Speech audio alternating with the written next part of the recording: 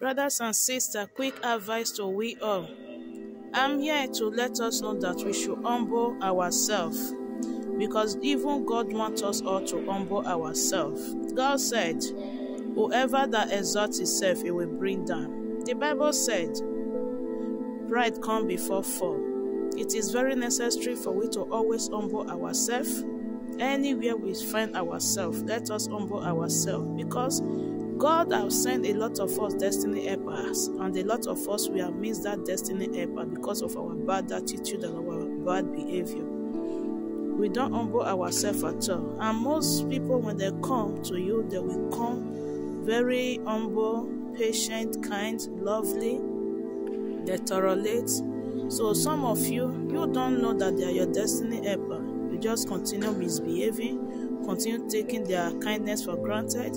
And some of them, they really come and support you, to teach you the way, because these people, they are advanced souls. They are old souls. The Spirit of God is upon them. They are the chosen one of God.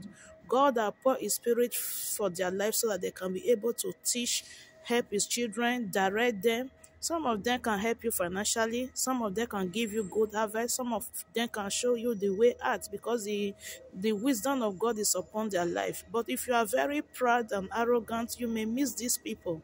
So humble yourself so that you will not miss your blessing, in the name of Jesus Christ.